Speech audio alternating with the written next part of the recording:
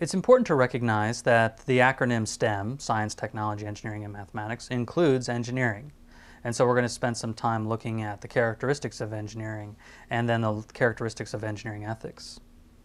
When you stop and think about it, no single profession impacts our lives more thoroughly than engineering. Everything from the cars we drive, to the roads that we drive them on, the buildings we inhabit, the electronic devices we use, whether they're cell phones, computers, and so on, even the water we drink. An engineer has had a hand in all of that. Yet, despite the ubiquity of engineering in our lives, it's not uncommon for people to know very little about engineering. In her book, Lessons Amid the Rubble, An Introduction to Post-Disaster Engineering, Sarah Fotaker defines engineering as design under constraint. And I think this is a very elegant way to describe engineering process and really differentiate it in many ways from, say, science. I want to discuss several characteristics of engineering, the first of which is complexity. Engineering is a complex undertaking. There's a misconception that engineering takes place in a technical vacuum, that engineers are sequestered in a laboratory and only interact with other engineers. But in fact, engineers design products and even services for real-world applications. And in the process, engineers interact with a variety of stakeholders, whether it's with the general public, with their clients, who are sometimes separate than the general public, with accountants, purchasing managers, and their fellow engineers. A key part of Sarah Fotaker's definition is design under constraint, and constraint is very important to pay attention to. In a perfect world, engineers would be able to design and deploy products that are maximally safe, efficient, and effective. But in our world, and under real-life circumstances, this would be prohibitively expensive and time-intensive. Engineers must often balance quality considerations with time and financial constraints. An incredibly maximally safe car that is unaffordable to all but a very few is not a very good design. It doesn't really benefit people. This balancing act between quality, time, and money requires a great deal of thoughtfulness and ethical fortitude. Another characteristic of engineering is that it's marked by tension between, say, competing interests. There are corporate or commercial interests. Oftentimes, engineers are working for companies that are profit-driven. Okay? Things like market dominance and innovation really dominate corporate mentality and strategy, and engineers have to be aware of this and deal with this. Engineers also have tension coming from a personal dimension, whether it's through earning a good salary or seeking out promotion opportunities. And finally, there are public interests that an engineer has to keep in mind. How will this design or product impact the public? How will it benefit the public? Will it hurt the public? And how should this be taken care of? Again, in a perfect world, corporate interests, personal interests, and public interests would perfectly align. But again, the reality is that they do not. And there's a tension then that engineers have to deal with, to navigate, to solve. There's also a tension between the costs and benefits of any technology. All technology, even the most beneficial, has a cost. There are no panaceas. So given the characteristics that I just discussed, it's clear then that ethics is an important part of engineering. But as it turns out, engineering ethics can also be complex. For example, there is the obligation that every engineer has to uphold the safety, health, and welfare of the public. Whether they find this in the National Society of Professional Engineers Code of Ethics, the American Society of Civil Engineers Code of Ethics, and so on. There is an obligation again to hold paramount the safety, health, and welfare of the public. Now, on the face of it, this looks very uncontroversial and straightforward. But with a little bit of digging, we'll see it's actually a fairly complex idea. For example, who's the public? Is it everyone? Is it just the people that are directly affected by a technology? How does this notion of public apply to the development of things like weapons, for example? Also, How do we define welfare? Do we simply mean physical welfare, our health, for example? Do we mean psychological welfare, social welfare, spiritual welfare, even financial welfare? All of these different facets play into a fairly robust and complicated notion of welfare. And what we notice is, as we look at those different facets, the nature of the obligation that engineers have, it changes. So as we can see, ethical issues are complicated in engineering.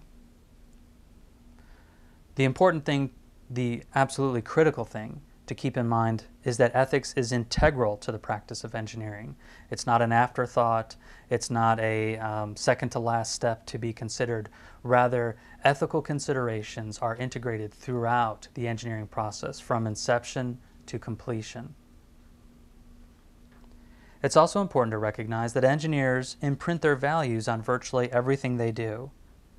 Even something as simple as specifying the height of a bridge can have ethical ramifications. This is actually an example that Sarah Fotaker uses in her book, Lessons Amid the Rubble. If a bridge, for example, is designed too low or at a certain height to save money on, say, materials and time on construction, if that bridge is too low to allow public transportation such as buses to pass underneath it, then the people that regularly ride the buses are negatively or adversely affected by what appeared to be initially a simple technical decision.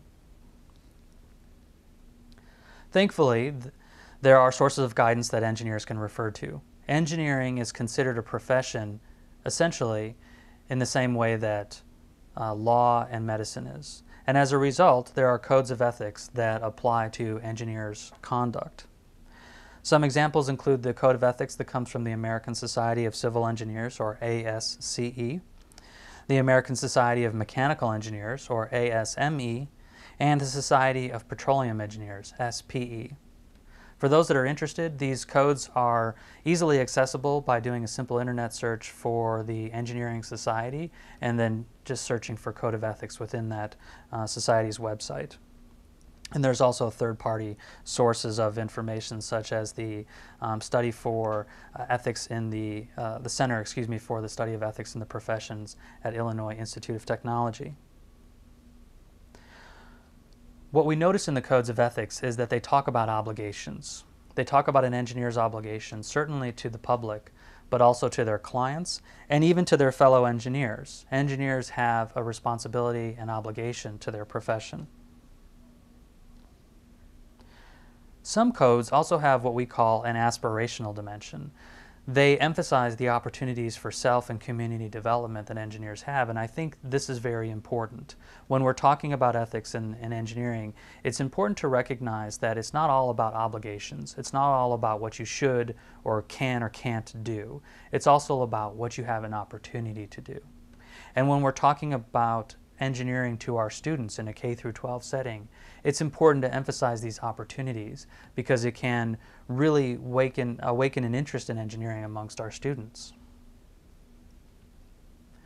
Arguably, there are three general ideas that underwrite the Code of Ethics. The first is what we call the principle of utility, and that is simply stated that the right thing to do, in fact what we have an obligation to do, is to promote the greatest good for the greatest number of people. Another principle that's very common in the codes of ethics and really informs the Code of Ethics is what we call the principle of respect. And the principle of respect states that people should be treated as ends in themselves and not as mere means to an end. Now, it's important to recognize there that the word mere does a lot of work. I can go to my physician and treat my physician as a means to an end for better health, or my mechanic as a means to an end to fix my car. The important point is that I don't simply view that person or value that person in virtue of what they do for me. Okay? I have to treat them, I have an obligation to treat them, I ought to treat them as an end in themselves. Finally, the third idea that really informs the engineering code of ethics is an approach called virtue ethics. And on this approach, right and wrong is not simply about following certain actions or rules. It's about being the right kind of person.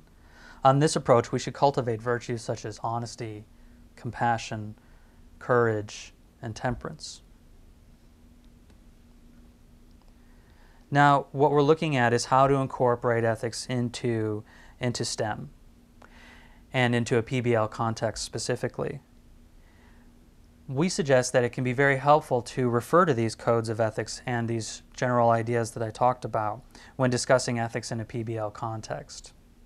You can introduce a series of questions and discussion among students, and then introduce sources of guidance that might provide some answers to those questions that you've introduced. And as it turns out, using these codes of ethics, or these three general ideas, can actually help us identify issues to begin with. So, in other words, these codes and principles don't only, they don't just stand to improve our reasoning, but they can help increase our sensitivity as well by helping us to see and identify issues that we might not have previously been paying attention to. Thank you.